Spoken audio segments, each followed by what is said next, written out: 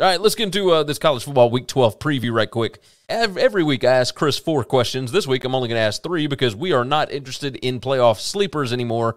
We know what the field is currently and what it will take to get each team into the actual playoff. So why don't we start off with this? Chris, the best games of the weekend, and I've got like 6 of them written down that are going to be really, really interesting. I'm curious what you think are going to be the best. So I am excited for the SMU-Cincinnati game. Last year, Cincinnati kind of ragdolled the hell out of SMU. All right? They beat them up pretty good. I think Cincinnati might have to play this game a little closer to the vest than last year. I think that could be a lot of fun. I am personally excited about the UAB-UTSA game because of my love for Bill Clark. I'd love to see him win that. So that's 2 games that I care about a lot. That is 2 of the ones that I had written down. I've also got Baylor at Kansas State as my first one because I think that one is going to be incredibly interesting. Of course, Dave Aranda's name being brought up for all kinds of jobs, Washington, USC, and LSU. But on top of that, they just got their biggest win in quite some time against Oklahoma last week. Now you got to go on the road at the Little Apple. They're playing in Manhattan against Kansas State, and Kansas State has been rolling since Skylar Thompson came back. I'm super curious what happens there. And then, of course, there's how about this? Before we get to the 2 big games, Louisiana at Liberty I think is going to be a hell of a lot of fun. I think that could be a really interesting ball game. And then Iowa State, Oklahoma.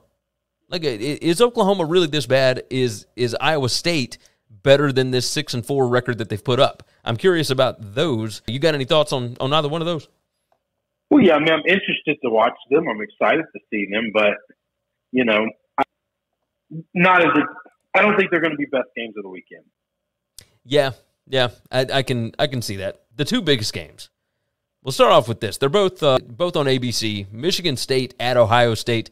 The line is, 20 right now, 19.5 maybe, in favor of the Buckeyes. You dive into some of these numbers, and, yeah, it looks like it could be a mismatch with Ohio State's passing offense against Michigan State's passing defense. But Michigan State, I mean, they have just played tough in every game that they've been in. I think that this could end up being a close ball game. What are your thoughts on this one? I completely agree with that. I actually think this game's going to be a lot closer than people think. There's no way on earth I'd lay all those points with this Michigan State team. My breakdown on this game is pretty simple. Ohio State's receivers are unbelievable. And the weakest part of Michigan State is their secondary. And it seems like, well, that's a gimme. Ohio State's going to score whenever they want. Here's the problem. I have watched quarterback's name. C.J. Stroud. I've watched him look really good and look really bad. Every time he looks bad, it's because that man cannot handle pressure. And I think Mel Tucker and the boys are going to pressure him. And the best thing that they can do for their secondary is to get him off his mark and make him have to move and throw the football. I think that's where his accuracy problems come in. I think that's where he struggles. Yeah, when he doesn't have a lot of time to throw, obviously those wide receivers are worthless if he can't get them the football. So, yeah, I think that has a chance to be really, really tight. The other one, the night game, Oregon at Utah, and, I've got something about this in most to gain here, but this is a massive, massive matchup. Utah has been playing incredibly well over the last, 6 games. They did have that one weird ball game where they went up to Corvallis and lost at night at Oregon State, but that's not really how they've played. They looked bad against Arizona. I think they were saving up some stuff for Oregon this week, but I think Oregon's been playing a lot better too, and when Oregon is an underdog, they typically show out. This could have everything that you need in it, right? Yeah. No, that game could be awesome, or that game could be incredibly boring. That's why I can't call it if this turns into a slog, then it wouldn't surprise me. Yeah, I'm with you. I mean, it could it's 2 coaches that would love for this to be like a 17-14 ball game, right? I did mention on the BetUS show that, last time out, Oregon just absolutely wiped the floor with them, 37-15 in the Pac-12 title game 2 years ago. They had not played since then, and Salt Lake City is so tough to play in at night. Like, that crowd is going to be bananas. The next question on here, who has the most to gain this weekend? And there are a ton of obvious candidates, but do you have one off the top of your head? Well, I mean, I think as an underdog, and it's a massive underdog, but I do think Michigan State has the most to gain. I really do. Yeah, I mean, that's my first one here. Okay, good. I was curious, is that because they're such a big underdog, can that be seen as the most to gain? But I don't think they should be as big of an underdog as they are. And I think they got a shot to win the game. And if they win the game, holy shit, does that change how we see them? Does that change how we see the season? And does that shake up the playoffs? Everything is going to be completely different if that happens. If they win this game, all they need is Ohio State to beat Michigan like they have always done, and they win the division even if they lose to Penn State next week. So, like, they would be in the Big Ten title game. But if they win this game and they beat Ohio, then they control their own destiny. They don't need anybody to do a damn thing. Exactly. I mean, at this point, they basically wrap up the division. That's where you want to be. You don't want to be hoping that Ohio State does something because you might need to help. No, you want to control your destiny. You got that right. The other one that I wrote down here, the two Utah schools. Utah wraps up their division with the win over Oregon, so obviously they would get to replay them in the Pac-12 title game if they get that win. But also, Utah State, if they beat Wyoming this weekend, they go ahead and wrap up their ticket to the Mountain West title game. And what Blake Anderson has done, nothing would excite me more than to go and watch the Aggies in the Mountain West title game, likely against San Diego State or Fresno State, depending upon who ends up going there. Fresno's got the tiebreaker, but they are one back in the loss column. I would love to see Utah State get this done this weekend. I completely agree with that. You know me. We've talked about this before. We love Blake Anderson, and we're real proud of what he's done and accomplished out there. Pretty impressive at such a short turnaround. And I would love to see that. As far as the teams with the most to lose, I wrote down here that we got to watch Texas and Florida just because there's no other sport that loves a dumpster fire the same way that college football does. Texas and Florida both are just train wrecks. Texas going to West Virginia, and Florida, of course, going to Missouri this weekend. And Missouri looked, pretty good against South Carolina last week.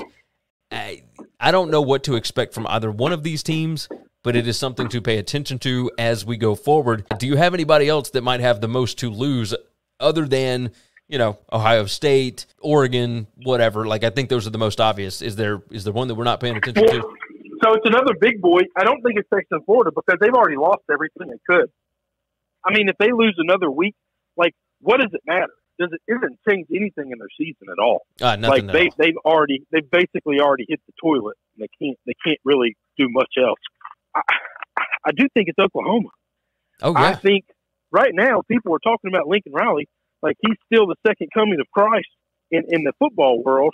And I just wonder at what time and what point are my people in Baton Rouge going to look up and say, you cannot look at his resume and see that he's like 94-7 and think, well, that's the coach he'll be when he gets to the SEC.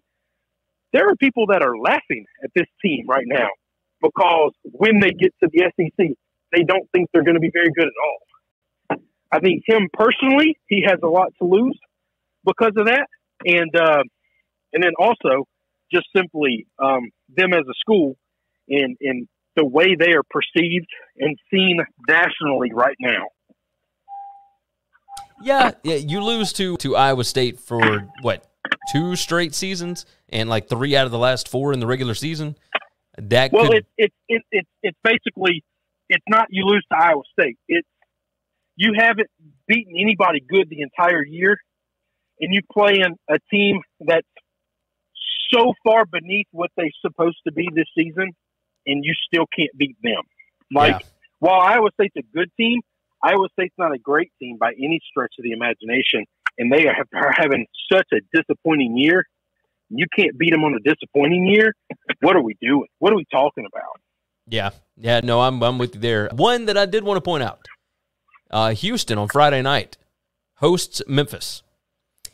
Houston finally got into the top 25.